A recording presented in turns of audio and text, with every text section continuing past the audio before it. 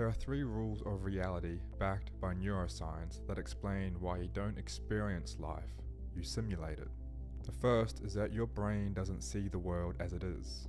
It sees what it expects. This is the foundation of predictive coding theory, where perception is shaped by memory, not raw input.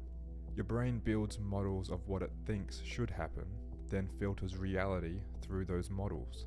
That means most of what you call reality is really your past, projected into the present. The second is that memory and imagination run on the same network. When you visualize the future, you're not creating something new, you're reconstructing from emotional memory. So if your past holds contradiction, failure, or invisibility, those blueprints silently shape the reality you expect. The mind isn't showing you what's possible, it's looping what's familiar. And the third is that life doesn't respond to what you want, it responds to what your system can hold. When your perception updates, your entire map of possibility reorganizes. That's not mindset, that's structure.